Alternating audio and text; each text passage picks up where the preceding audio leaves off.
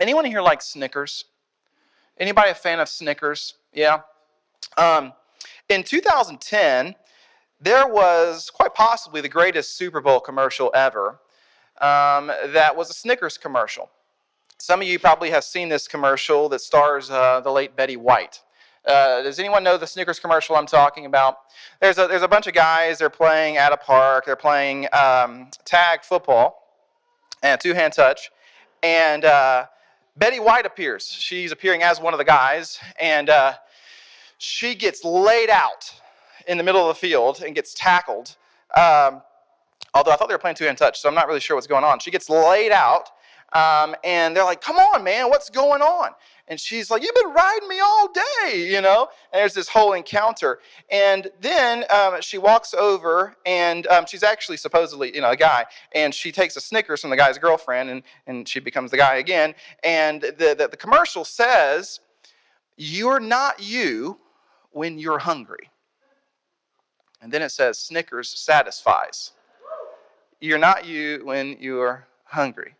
I would encourage you this afternoon, it's 30 seconds, to just go look up Snickers commercial Betty White. I'm not doing it justice.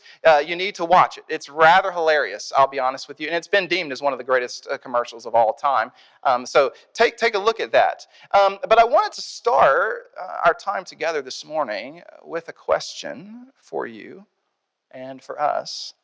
And that question stems out of this Snickers Super Bowl commercial. And that is, what are you hungry for? Simple question. I hope you're taking notes. Write it down. What are you hungry for? And a similar question, in the same vein, is the question, are you satisfied? What are you hungry for? And are you satisfied?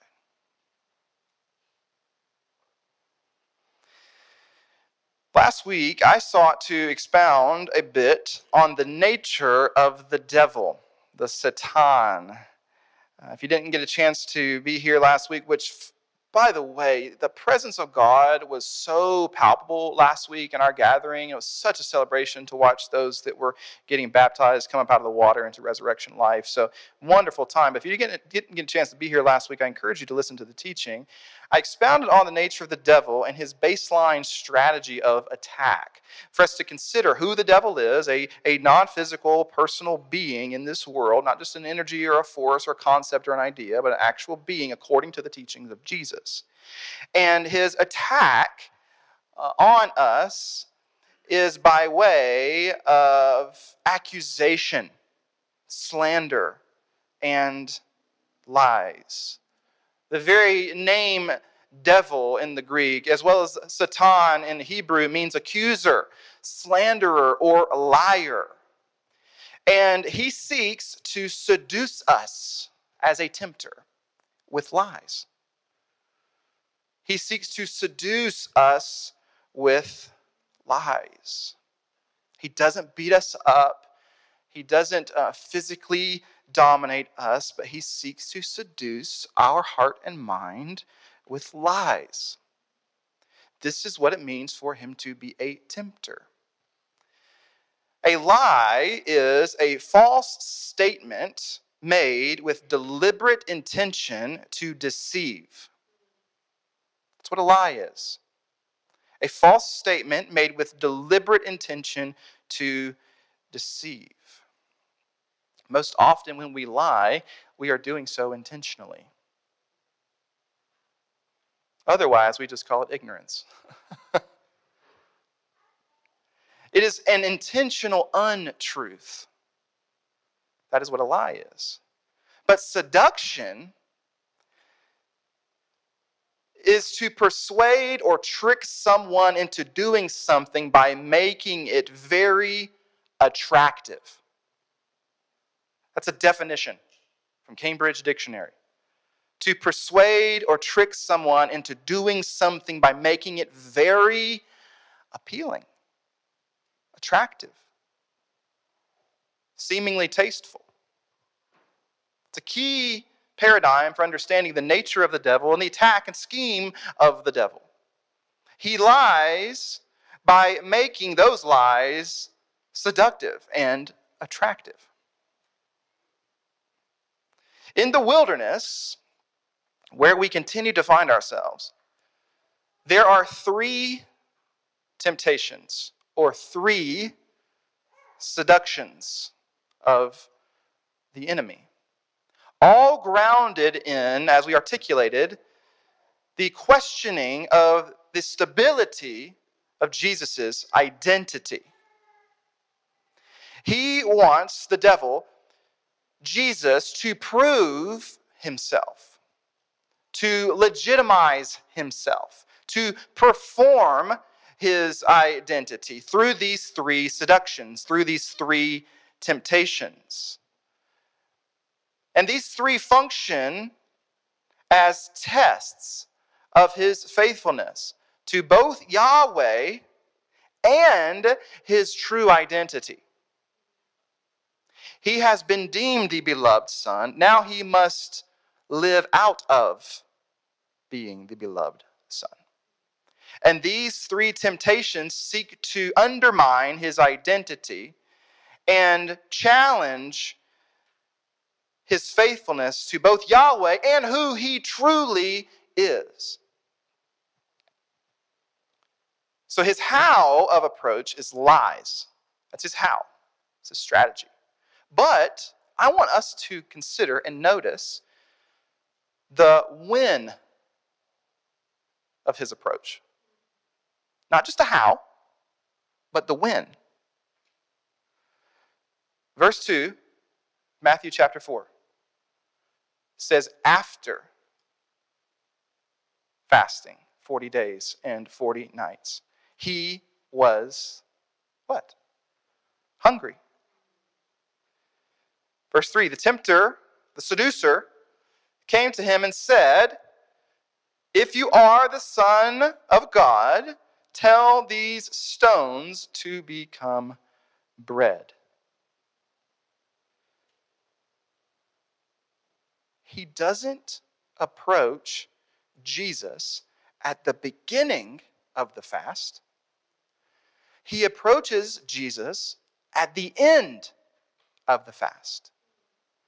The text says after fasting for 40 days and 40 nights. He approaches him when he is hungry, the text says. When he is susceptible, when he is vulnerable, and when he is weak. That is when he approaches Jesus. And that is also when he approaches you and I. He approaches us often with lies and seductions when we are most vulnerable, most susceptible, most weak. In the realm of kind of AA, and it's filtered into psychotherapy, there's an acronym that's been helpful for me that is HALT. It's the word HALT. Has anyone heard this before? Hungry, angry, lonely, tired.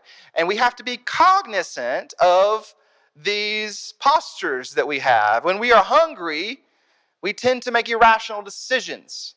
Do we not? Think about what you usually eat at dinner versus what you eat at 10 o'clock at night. Very different. Think about what you buy at the grocery store when you're hungry versus when you're not.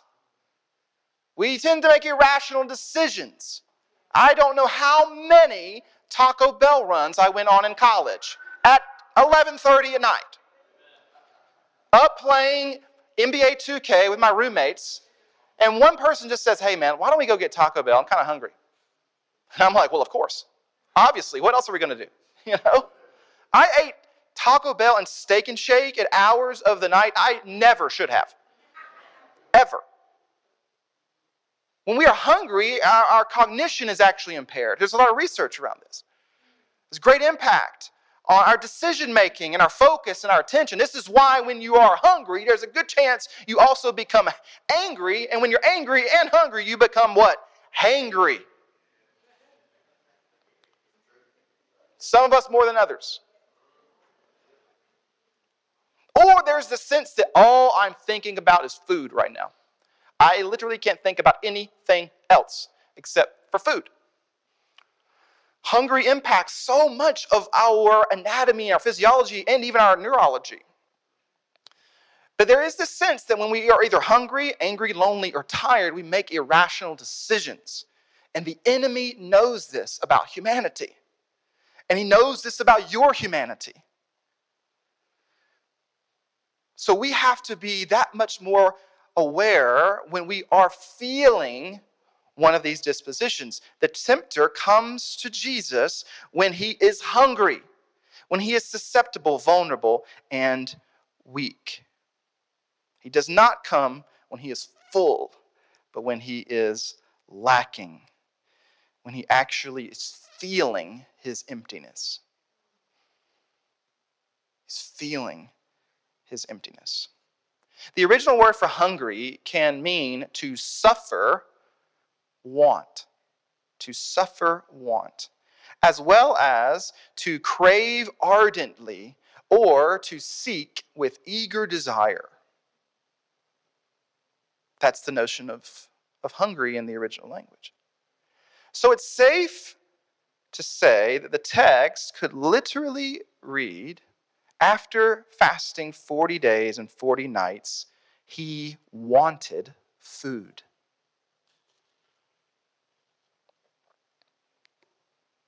He was suffering from wanting something to eat. I mean, the man's been fasting for 6 weeks. He is hungry.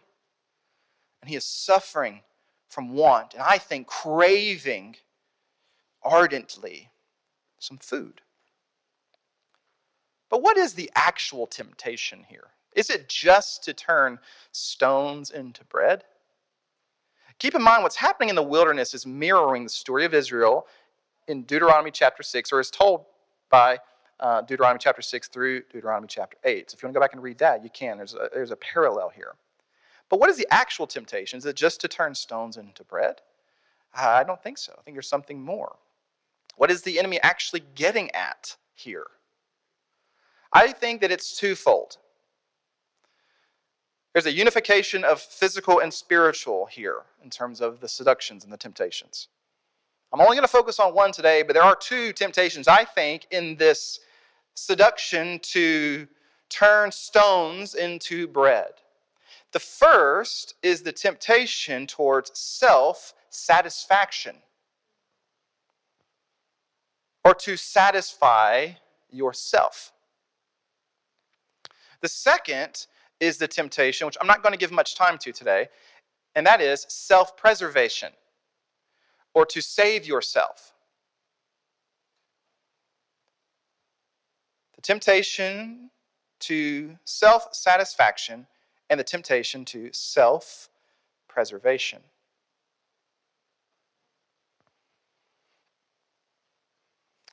Take note that the enemy starts not with knowledge, but with desires.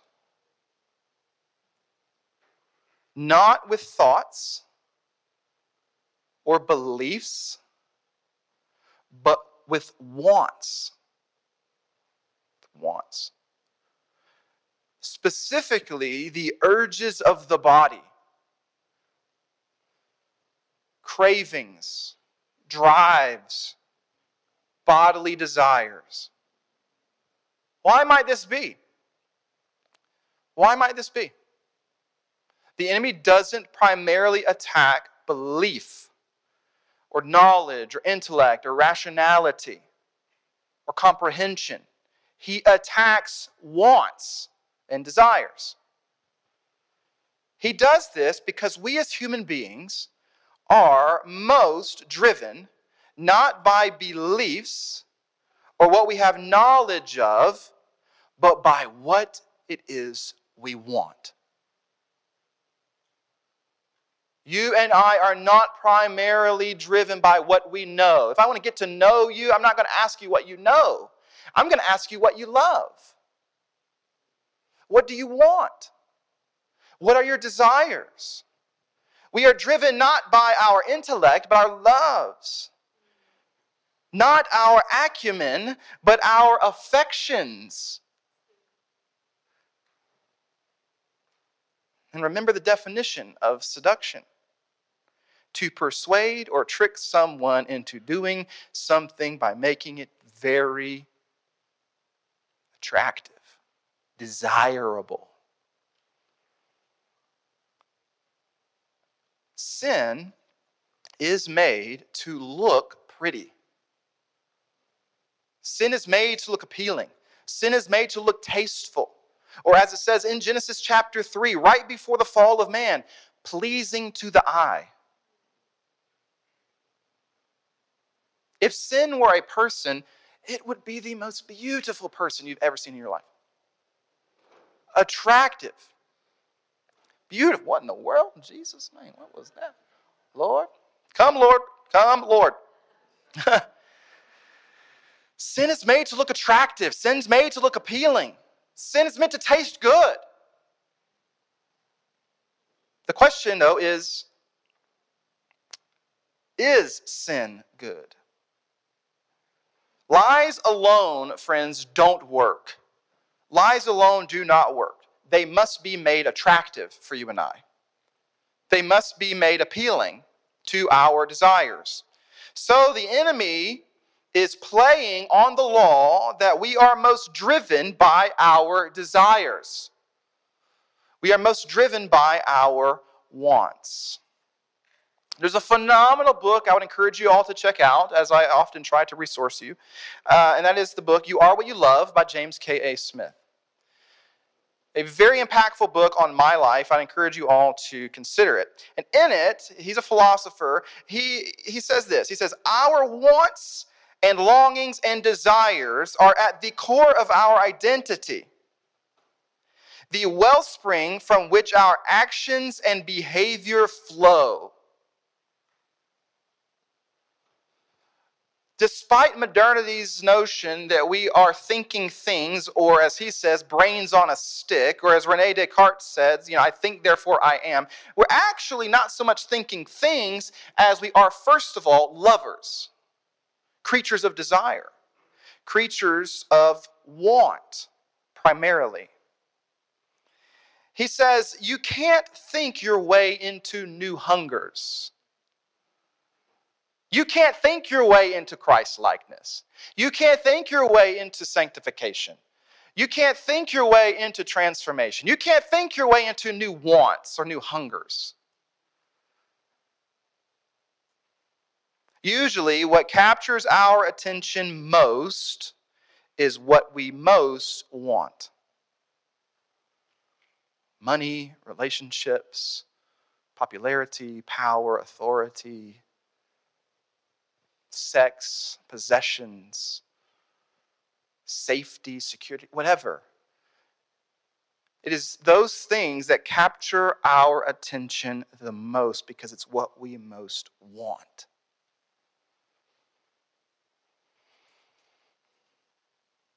Our ethics, how we live, follow often our desires if we consider that ethics have to do with choices that we make and how we live. Often they follow our desires. So our beliefs matter, certainly. Our understanding matters. But they only provide justification. They only legitimize. But our wants and our motivations ultimately are what dictate or direct our life. It is our motivations that dictate and move our life forward. And the issue at hand in this text is what the enemy wants Jesus to do with the desire. The desire isn't so much the issue. It's what do you do with the desire? Because I believe that all desires we have been given by God and can be fulfilled by God. But the question becomes, what do you do with said desire? And is it distorted or not? How is Jesus going to act in response to this desire, to this hunger? So the enemy is saying to Jesus, I think, satisfy yourself. It's how you feel, right? It's how you feel. It's what you want, isn't it? Don't you want food? You're hungry. It's what your body is asking for. If your body wants it, give it to your body. In fact, I bet you can't even survive if you don't act on the urge. The enemy's testing, I think, Jesus' ability to survive in the wilderness. I bet you can't survive if you don't act on the urge. How often is that the mantra of our hedonistic society? You can't even survive if you don't act out on said desire, said urge. And better yet, Jesus, by the way, Jesus, you actually have the power to turn these stones into bread. You can do it. No one else can do it, but man, you can do it. Because you're God, right? You're the Son of God, correct? Throughout the New Testament, this bodily urge or animalistic-like craving is called the flesh. The flesh. In Ephesians chapter 4, it is referred to as deceitful desires. Deceitful desires. Notice that it is a specific kind of desire. A distorted desire. Of which have the ability, as the text says, to corrupt a person. Or to destroy a person. And in Galatians chapter 5, the acts and desires of the flesh are put in contrast to the acts and desires of the Spirit. There's a contrast between flesh and spirit. Look at what the text says in Galatians chapter 5, starting in verse 13. You, my brothers and sisters, were called to be free. But do not use your freedom to indulge the flesh. The word in the Greek for indulge can also mean to resource or a base of operations. Do not use your freedom to resource the flesh. Verse 16, so I say, walk by the Spirit, and you will not gratify the desires of the flesh. For the flesh desires, here it is, the contrast, what is contrary to the Spirit, and the Spirit what is contrary to the flesh. Notice the comparison. And notice that the sentiment here is that to indulge the flesh, or to indulge these animalistic-like cravings, is actually contrary to freedom and a kind of enslavement. To indulge the flesh is actually contrary to freedom and a kind of enslavement. And we live in a society that the highest good is freedom. The whole U.S. experimental project 300 years ago was built on the notion of the pursuit of freedom. But we have distorted our understanding of what true freedom actually means. But here, in this text, it says to indulge the flesh is actually contrary to freedom. Even though in our society, the notion of freedom is do whatever you want. The heart wants what it wants. Do what you desire. Do what feels good. Do what feels right. It's not freedom from, it's freedom to do whatever you want to do. And the focus is on self-satisfaction, the pursuit of pleasure. Now, in a post-Freudian world, 100 years later, in 2024, the instruction given from Galatians chapter 5 is in direct opposition. I want us to be aware of that. Freudian thought says, if your body wants it, do it. Give yourself to all of your urges. Some of you are like, why are we talking about Freud? It's 100 years later. Because the ideas of Freud have been systematized into culture. The notion of do what makes you feel good is a Freudian notion, Freudian idea. But for Freud, you are, at best, a biologically fixed, pleasure-seeking animal machine. And the fundamental high point of the human experience is to indulge your flesh, to satisfy yourself. But Freud knows that if we actually do that, it will undermine society. And it will eliminate civilization. So he says there are external restraints put on us to repress our desires.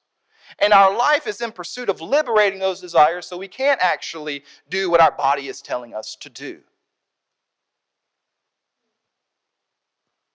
Satisfy yourself. But if desires are infinite, and they are, is that even possible? I agree. If desires are insatiable, they're infinite, is it possible for you to satisfy yourself? Seems to me that it's not. Freedom for Freud is primarily about feeling good, doing whatever you want, omitting the call to being good. There is a distinction between feeling good and being good. Just because you feel good doesn't mean that you're being good.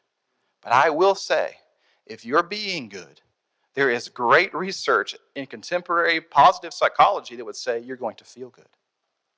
Secular research. I actually think to be good provides greater satisfaction. But in our society, the narrative of our world, the ideas of our time says we are to elevate feeling good over being good. How's it working for us? So why not quote Dallas Willard? He says, desire does not address the issue of what is good. It simply says, I want that. And it neglects everything else. Desire does not address what is good. It simply says, I want that. That's all it says. And I would argue this morning that Freudian psychology that's infiltrated our culture eliminates being in the world altogether in exchange purely for robotic instinctual function. Freudian psychology produces human doings, not human beings. So, why might Paul in Galatians 5 equate indulging the flesh with enslavement? If we're told that's actually a good thing, it's what we're supposed to do, indulge the flesh. Because to live reactionarily to your bodily cravings eliminates your freedom. It eliminates your agency. It eliminates your choice. I don't know if you knew this or not, but Freud was a determinist. Freud was a secular Calvinist. No shade to my Calvinist friends, but Freud was one of yours. He was a determinist. You struggle with divine determinism? Don't submit to Freudian psychology. You have no choice. You have no agency. You're an animal with urges and desires. You have no agency to choose. Choice is utterly obliterated in Freudian psychology. When you just live in response to your bodily urge, it's actually not a response, it's a reaction where you have no agency or choice. And do you know what we call it when you have no choice or agency or freedom? Enslavement. You know another word for that? Addiction. Addiction. And we live now in an age that's being referred to as the dopamine generation. What does dopamine often produce? Addicts. Are we enslaved? Or are we free?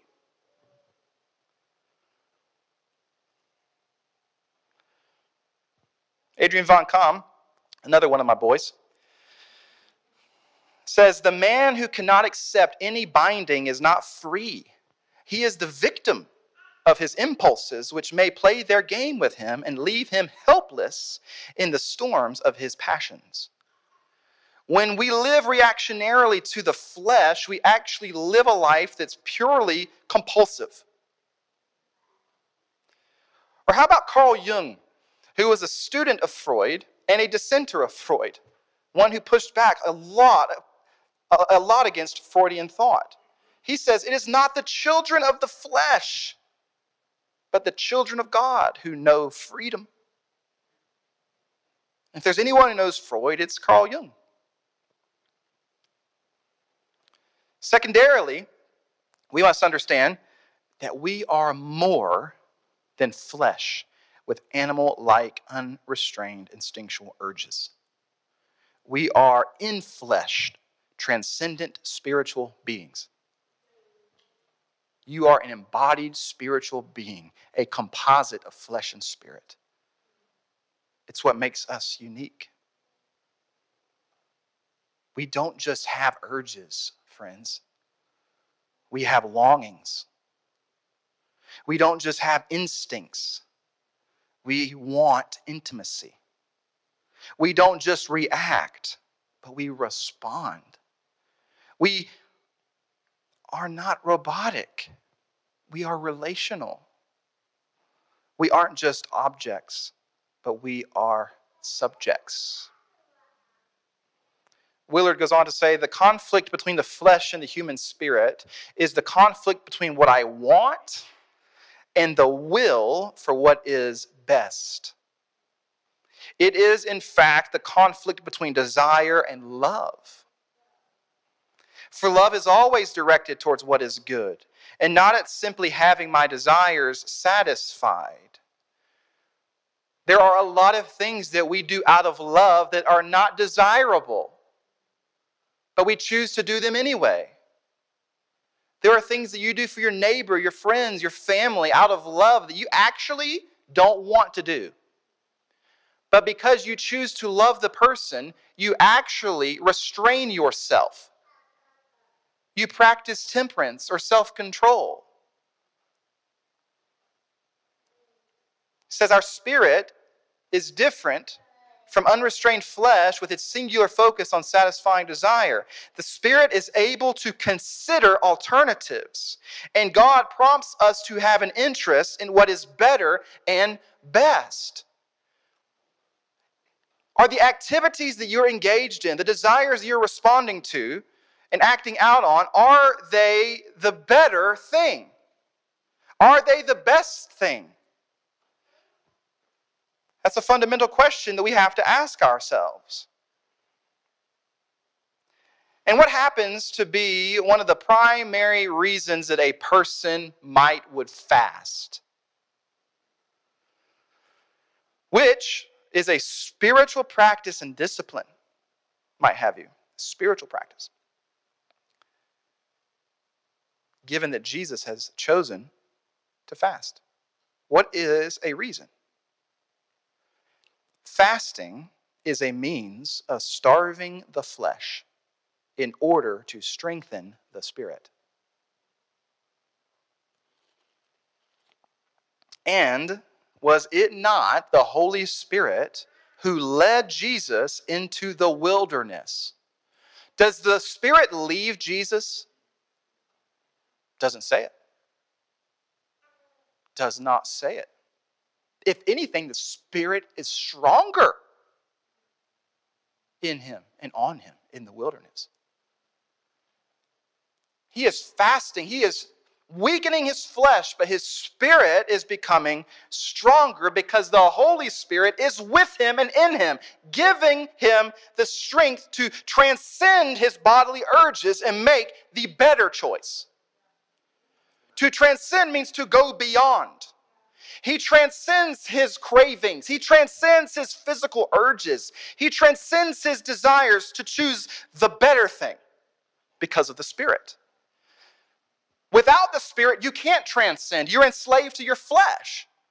But with the Spirit, you can transcend and choose alternatives. You don't have to cuss out your boss. You can choose a better route. Right? Now, sometimes you do. But you don't have to. You don't have to. I really get frustrated with this cheap grace kind of mentality. Well, I'm just a poor, broken sinner who can't do anything good. Really? Is that the narrative of the Scriptures? Certainly not. Certainly not. Even in Jesus' talking about mastery over sin. Before Jesus. No, you can choose the better thing because the Spirit of God enables you to. You don't have to indulge the flesh. I went through a season of my own life where I felt like I just could not choose something else.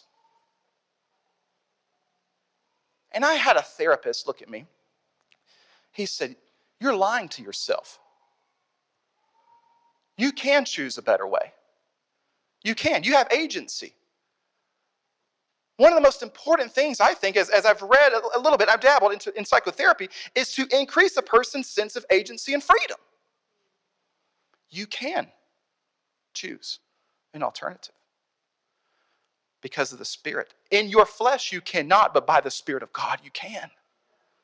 You can transcend your fleshly urges.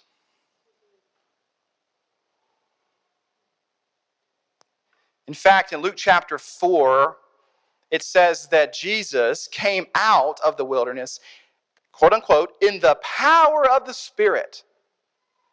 He came out of the wilderness with authority and power. When you resist the temptation of the enemy, it strengthens you. It strengthens your spirit.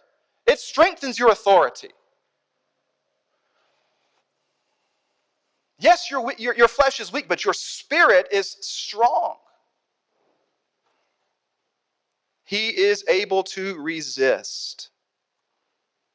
And do you know another reason that I think he is able to resist?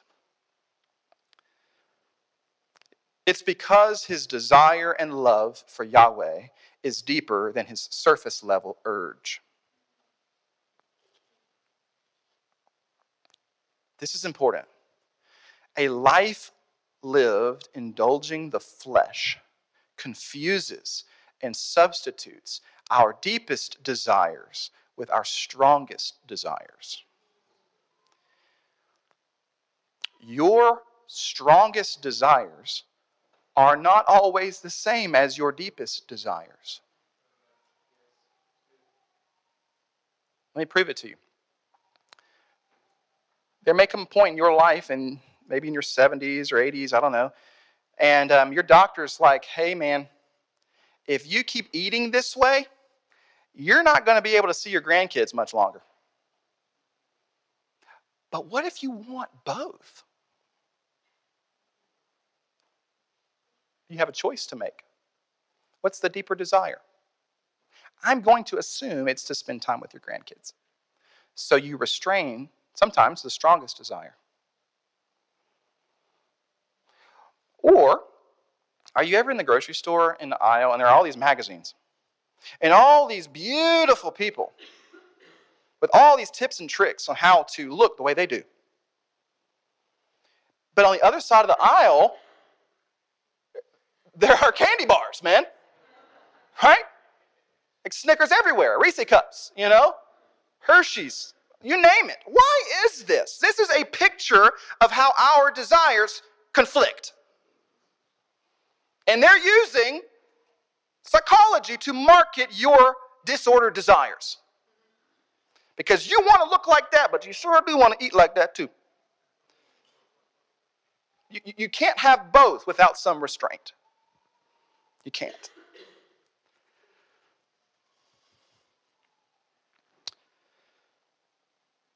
We confuse our strongest desires with our deepest desires.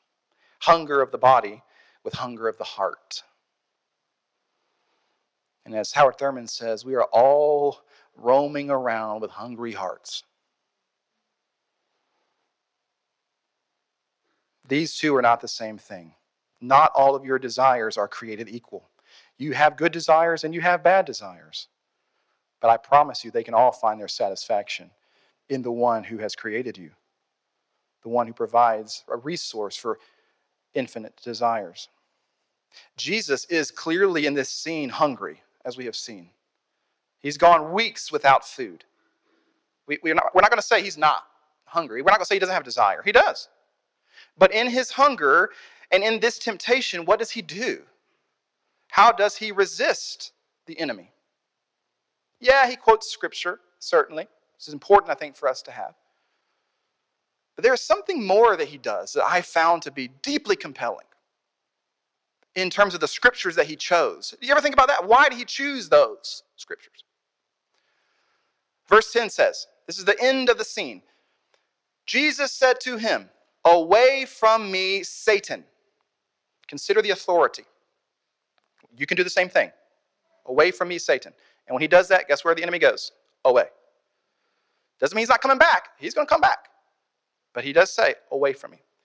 For it is written, worship.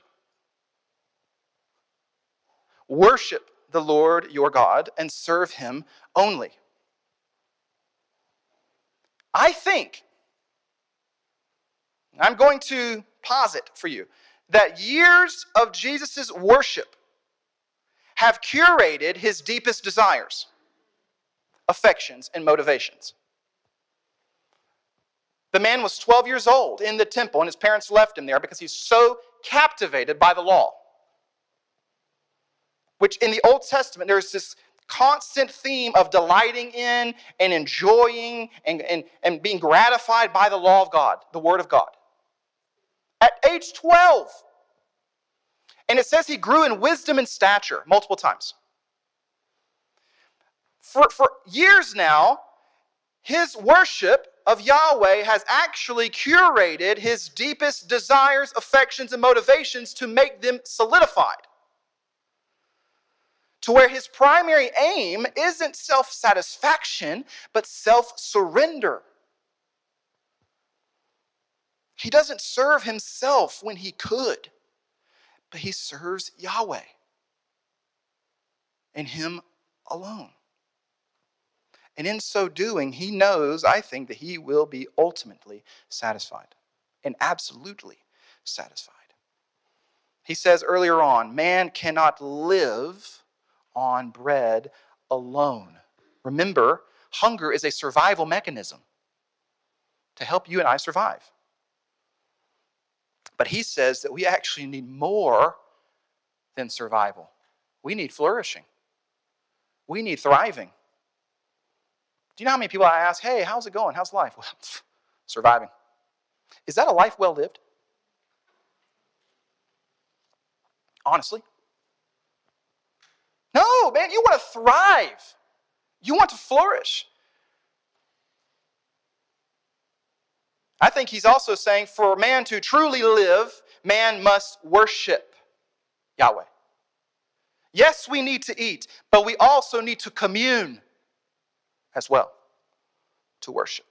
The Greek word for worship more literally means to lay on the ground face down in reverence, to prostrate oneself on the floor, in the dirt. Where did you and I come from? The dirt. It's to remember where you and I came from, to go from being upright to on the ground in worship. It's almost like, I think, I'm just picturing this in my head, there are all these stones that he could turn into bread, and the brother lays down and worship on the stones, quoting Deuteronomy. How bad is that, man? Like, wow, what a move by Jesus. I imagine him in his bodily hunger. His body is hunger. He redirects his body and lays it on the ground in worship of not the enemy, but of Yahweh, proclaiming his name. Does he repress his desire? Does he suppress his desire? No. It says he's hungry. I think he knows that. He redirects the desire to something deeper. He reorients his hunger from his flesh to his spirit. And he knows, as we will see soon, from Matthew chapter 5, verse 6 in the Sermon on the Mount, the Beatitudes, blessed, this is Jesus after the wilderness, blessed are those who hunger and thirst for righteousness, for they will be what? Filled. Why is he saying that? Because I think he just experienced a filling of the Holy Spirit in worship. God satisfies the hungry. He satisfies the thirsty. And part of the Lenten season is to make ourselves aware of the disordered desires of our flesh. That the devil actually plays to them. With his lies, he plays to our disordered desires.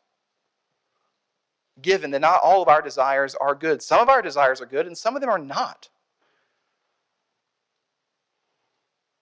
A couple of you all this past week were mentioning how I haven't referenced John Mark Comer in a while. So for you, here's what he has to say.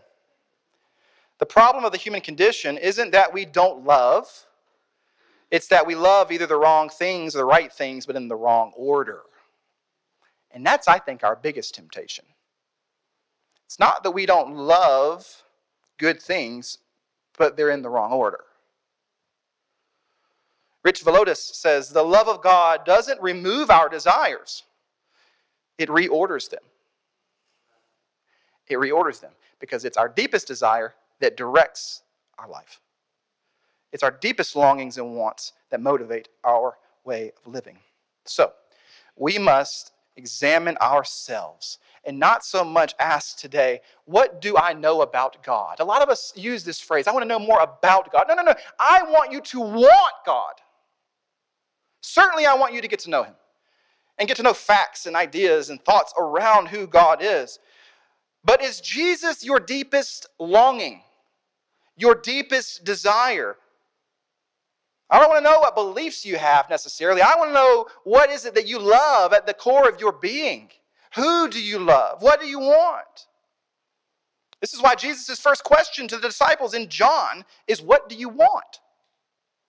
What do you want? The longing of our innermost love and affection.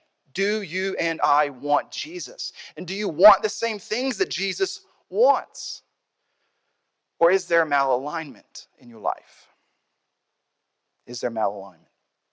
And how am I curating that deepest love? How am I shaping that deepest love? Because our desires are curated. They take practice, primarily through repetitive acts of worship, means of grace that reorient our loves. No one wakes up as a 10-year-old kid and loves Kraft third wave coffee. No kid does. They spit it out of their mouth. It's gross. But over time, you begin to practice and begin to love and desire. There are so many things like that. So many foods that I eat now that if I ate that as a 7-year-old, I would have thrown up. You train yourself. You train your desires. And do you know how you usually train your desires? Through imitation. You want what someone else has. The work of René Girard deals a lot with mimetic desire, mimetic theory. Do you want the essence of Jesus' being? Is that your highest want? Or is it the essence of the enemy? Attractive but hollow. Beautiful but with no roots. Exciting but dying.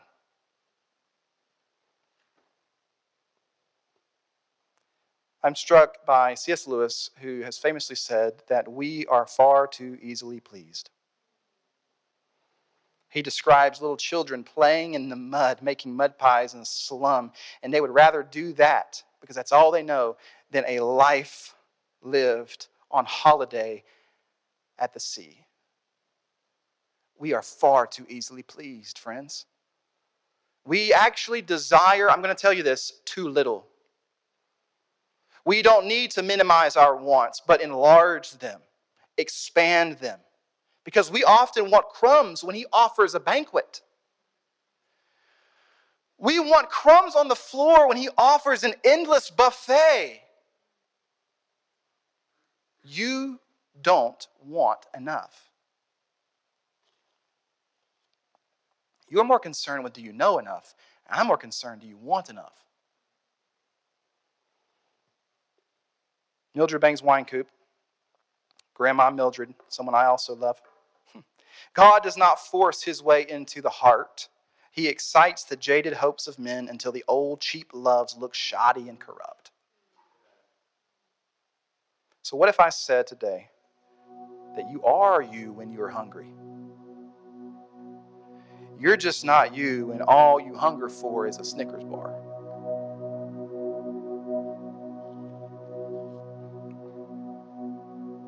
You are you when you're hungry. But if all you are craving is a Snickers bar, thinking that's what's going to satisfy, that's not you. That's not you. So I close with the question I opened with. What are you hungry for today? And will you choose to worship even if you aren't hungry?